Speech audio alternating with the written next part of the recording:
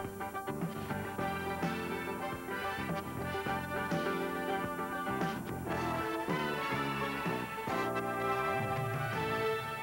you and welcome to the show today.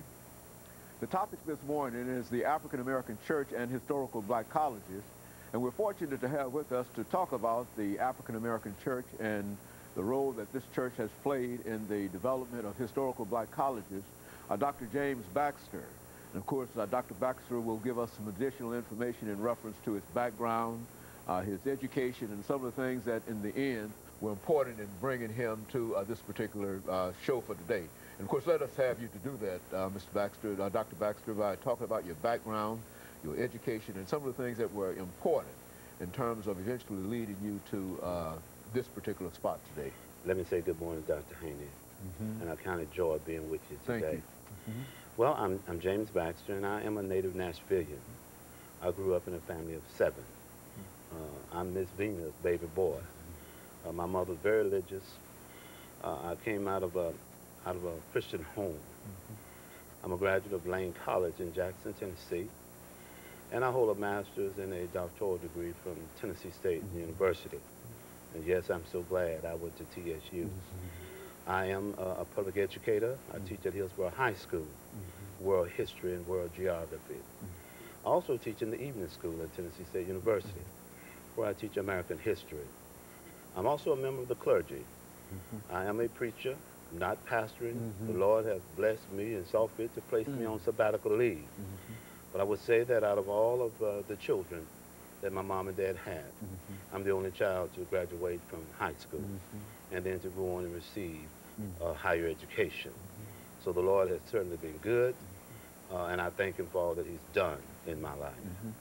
You know, when we talk about the African American Church and historical black colleges, Dr. Baxter, I think that sort of calls to mind the situation of the African American race following emancipation and following slavery in 1865. Why don't you give our audience some idea in terms of the challenges that must have met these Africans coming out of slavery in 1865 and a desire to have education? Well, Dr. Haney, if we look at America during the antebellum period, more specifically the slave era, we know that every southern state participating in that particular institution, or the peculiar institution of slavery, it was prohibited for a slave to learn how to read and write.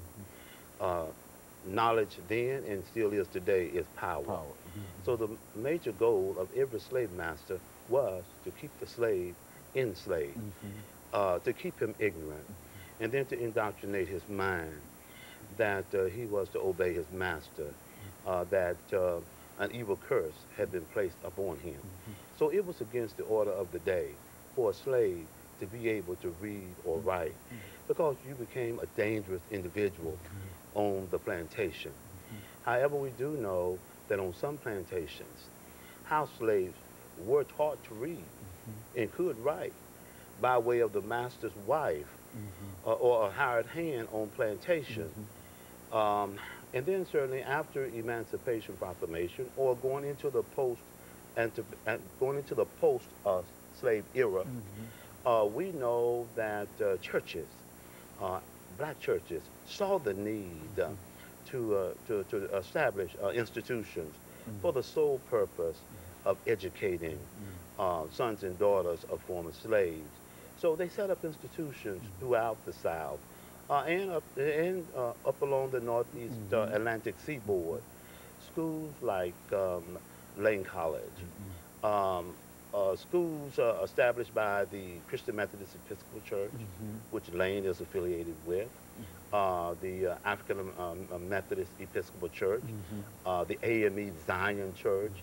These church affiliate organizations saw the need to set up institutions of higher learning for the sole purpose of lifting the veil of the former slaves and for the education of generations to come.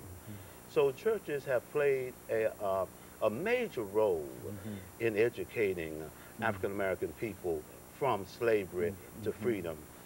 If we look at Nashville, Tennessee within itself, of course, Fisk University was founded by way of the American Missionary Association. And certainly it was named after General Fisk. But when we look at Fisk University has done an outstanding job in educating African Americans. Now, the year was 1866. Fisk University was founded for the sole purpose of educating slave children in Tennessee. And so there's a real history when we bring up the topic at the African American Church and historical black colleges.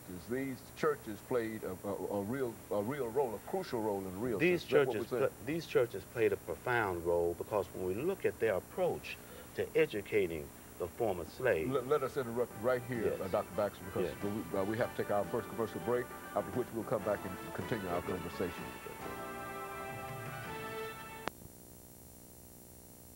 Ready?